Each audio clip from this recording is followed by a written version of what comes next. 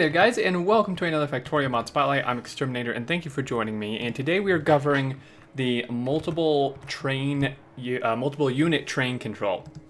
Getting my words mixed up there. And basically what this does is this makes things a bit more realistic in terms of how the locomotives work in the game. So in real life, a lot of times you'll see trains that look something like this or something like this, with two locomotives facing different directions, either on the front and back, or maybe partway through, or just at the front or just the back, whatever. And usually that means that you would have one actually accelerating forward and then the other reversing, for kind of twice the power, would be able to go bi-directional. In Factorio, it doesn't really work that way normally without the mod. If you were to have a setup like this or a setup like this, the train that's facing the opposite direction of what you're going, so like if this is going to the right, this locomotive here wouldn't actually be doing anything. It's just dead weight, right? It's not actually providing power reversing, because the game just doesn't do that automatically. This mod makes it so it does. So I've shown some examples here. We have one setup like this, one setup like this, and basically what this does, you'll notice we have a normal locomotive here. And so if you place one down, and then you place one down facing another direction, you can see here that MU control is replacing it. And you can now see on these, they are MU locomotive, whatever the name is. And this means that it is working. Now you can do these in many different configurations. You can do them like this, you can do them like this, you can even stick like some wagons. And when you pick one up, you can see that it's now changing this to a normal locomotive.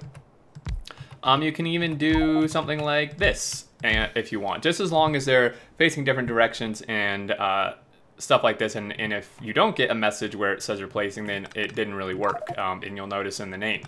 Now, really quick before I actually demonstrate, there are some settings. If we go to settings, mod settings, you can do some stuff. You can do MU control mode, either disabled, basic, advanced, or tech unlock.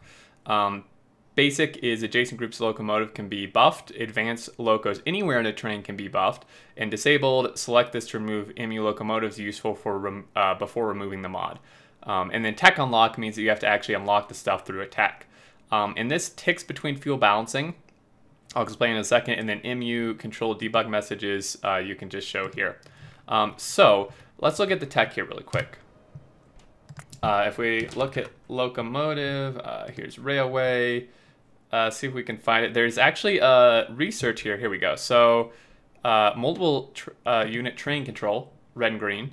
And then there's wireless train control. And what this does is this allows you to actually have a locomotive at the front and then at the back through the wireless technology. So the way I had the settings set, you would need to unlock this to be able to use a setup like this.